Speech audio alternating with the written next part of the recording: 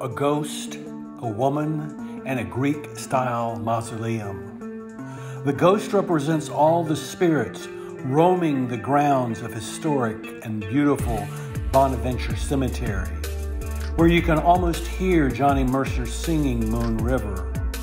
Large, stately live oaks draped in Spanish moss, the flowing silver tinsel sending a bit of a chill down one's spine when seen in moonlight.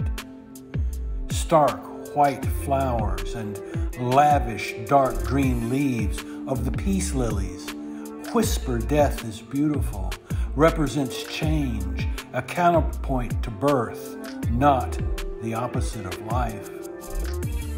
The marbled stone mausoleum, large and stately, built for beauty and longevity, as if death is softly beckoning.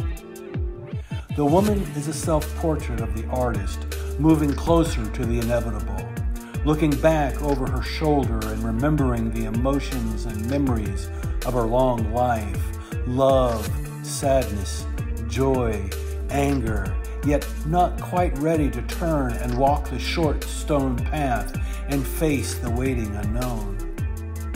It's as if she is soulfully looking directly into our eyes. We can feel her complex emotions as if we want to engage with her, but her eyes say, not now, maybe not ever again.